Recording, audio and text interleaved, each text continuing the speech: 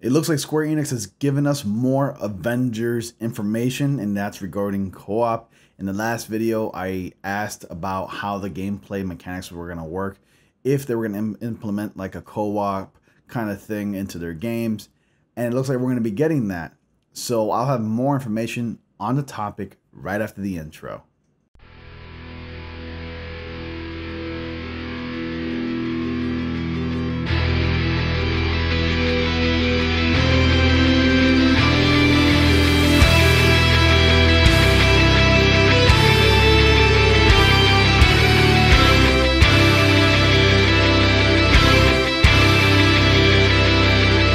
Hey guys, welcome back to News to Astonish, where we discuss comics, movies, games, and more. Here to talk to you about the new Square Enix of Marvel's Avengers game that's coming out soon.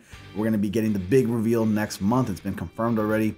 So we've been delivered more information regarding the game mechanics, specifically co-op for the upcoming Marvel's Avengers game.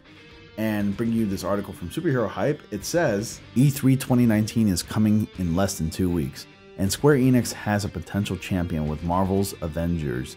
Yesterday, Square Enix confirmed it would bring its new superhero game to the event, with a gameplay reveal coming on June 10th. Now, more details about the game have emerged. Via comicbook.com, a description briefly listed on the E3 Coliseum page revealed that Marvel's Avengers will be featured on the show's official stage. This is the defining Avengers game experience, reads the description, an epic action-adventure that combines cinematic storytelling with continuous single-player and cooperative gameplay, or co-op for short. According to the listing, the game's features allow players to form a team-up to 4 heroes, each of whom can utilize their abilities. Sometimes the heroes can even combine their powers. There will be hero customization, possibly with new outfits and additional items. It also mentions an ever-expanding world, which suggests that new areas could open up as players progress. The new Avengers game also sounds similar in nature to Marvel Ultimate Alliance titles. In that series, players could choose up to 4 characters to fight off enemy forces. In Ultimate Alliance 2, they can even combine abilities to create a superhero technique. Additionally, that franchise will continue this July with Marvel Ultimate Alliance 3, The Black Order for Nintendo Switch. We'll learn more about Square Enix's Marvel Avengers game when E3 arrives on June 11th. What are you expecting from this superhero adventure?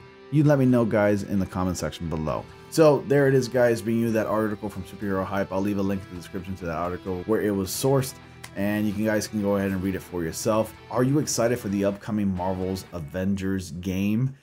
It's going to have co-op, and of course, more importantly, because I'm a huge fan of single-player games, it's going to have obviously a single-player campaign. So multiplayer isn't really required or necessary to play this game or beat it whatsoever.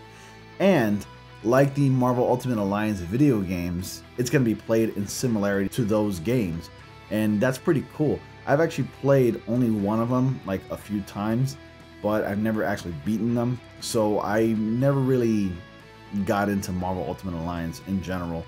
But I hear that they were pretty fun to play, and all the Marvel characters that you know and love appear in this game at least once or twice, or multiple times. Of course, the main superheroes, obviously, but Marvel Ultimate Alliance 3 is The Black Order is coming for the Nintendo Switch, and that's pretty exciting. It's going to be exclusive for the Nintendo Switch. So odd, but pretty exciting at the same time. I wonder how that's going to turn out. I'm definitely going to go ahead and buy it. I never played the first one. I played a little bit of the second one with a friend of mine, but other than that, never really got into those games, so I missed out definitely. But you let me know your thoughts, guys. What are you mostly excited about from Marvel's Avengers from Square Enix, and what are you expecting? And are you excited about the co-op campaign? Just talking about this gets us pumped up, and I won't be able to do the live stream for June 10th for E3, but I will be doing a video talking about all the details that get released on June 10th later on that afternoon. So I'll be doing a video like this, and also you can catch me again. A reminder for you guys, you can catch me doing a live stream for Tuesday, June 11th for E3. I will be live streaming that on my other channel, Wooden Shield, and you guys can go ahead and catch me and join me for E3. We can have a conversation while we enjoy the show.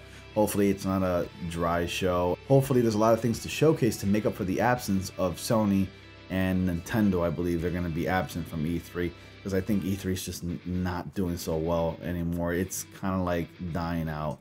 And that really sucks because I always get excited around this time of year. June's like one of my favorite months of the year because of things like this.